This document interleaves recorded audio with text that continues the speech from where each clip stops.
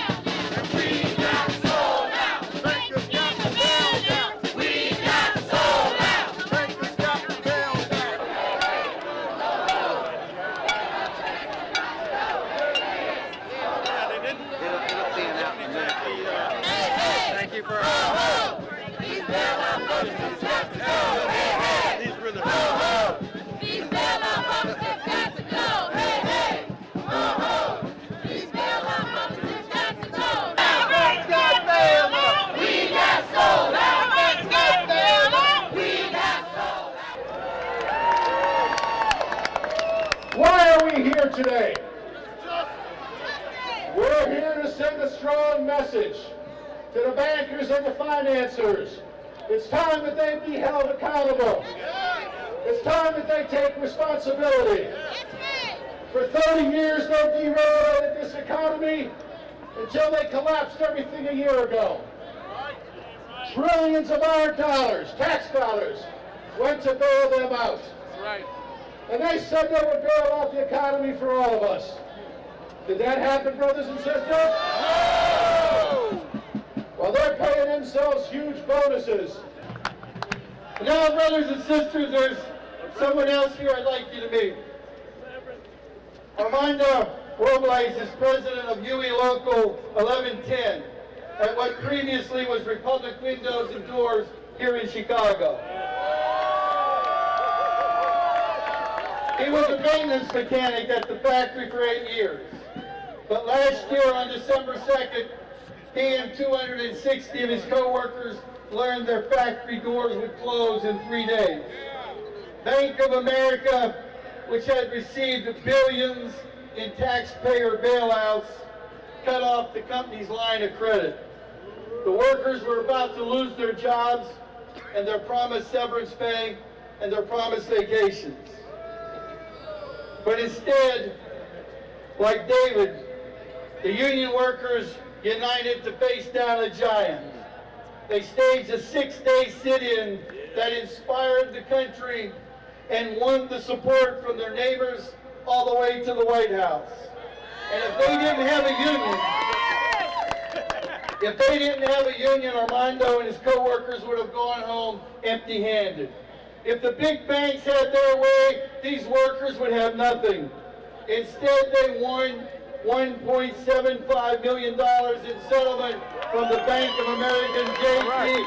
Chase, let me introduce you to a working family hero, Armando Robles. Armando!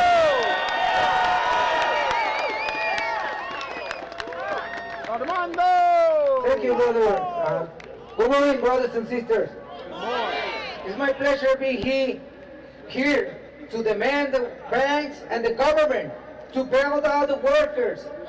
When we meet on the Republic Windows and Doors, we suffer the worst things happen in all American families, losing our jobs with no notice.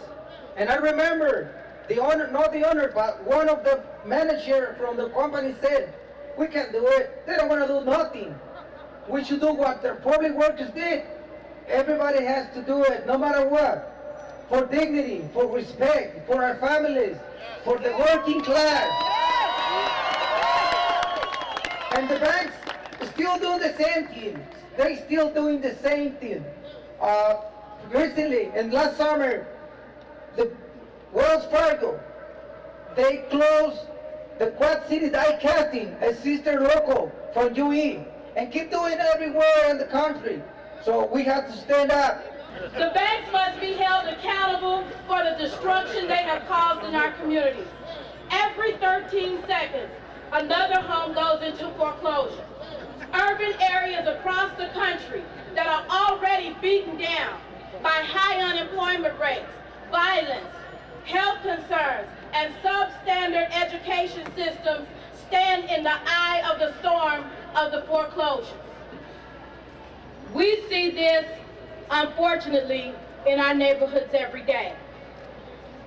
So since I'm from Chicago, I want to take a liberty here. Take your time.